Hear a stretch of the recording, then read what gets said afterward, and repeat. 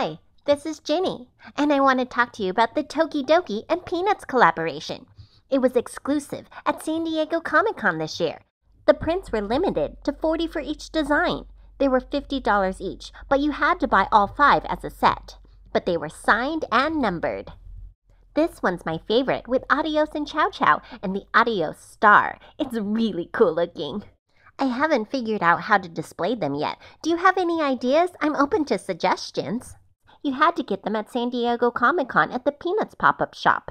Of course, I really wanted to add this to my collection, so I had to get there early so that I can make sure I got my set. To make it fair, each day they only allowed a certain number of prints to be sold. They also only sold some of them in store, and the rest were pre-orders, and they said they would be mailed out.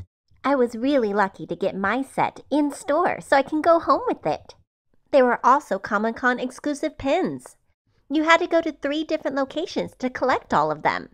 This one was at the Tokidoki booth, and the 5 designs matched the prints. These next 3 you had to buy as a set at the Snoopy and Belle pop-up shop, the same location that they were selling the prints each day. Which design do you like the best, and did you collect any of these? Besides these pens, there were 6 others premiering at Comic-Con. So while I was making this video, my female cat Sumomo wanted to say hello. And here she is. There was another Comic-Con exclusive, the Snoopy and Belle Tote. It came on a dark-colored canvas. Anyway, thanks again for checking out my video. Please like and comment below and subscribe if you want to see more. And I'll see you soon!